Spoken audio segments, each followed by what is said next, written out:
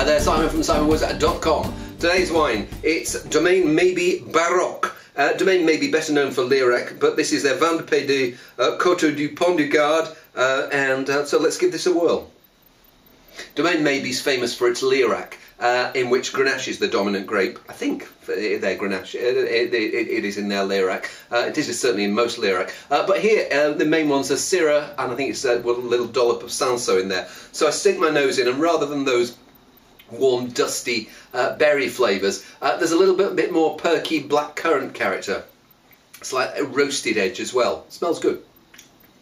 Yeah, there's a lovely mix of, there's a warm character. I don't know what the Cinsault's giving this ever so slight earthy, sandy character, but the main event is this quite crunchy blackcurrant and blackberry and plum Syrah flavour with this roasted element in there, and yeah, I do like that. I don't think it's a daft price, like $7.50 or something like that. But if it is $7.50, it's a bargain. Go out and fill your boots. See you soon.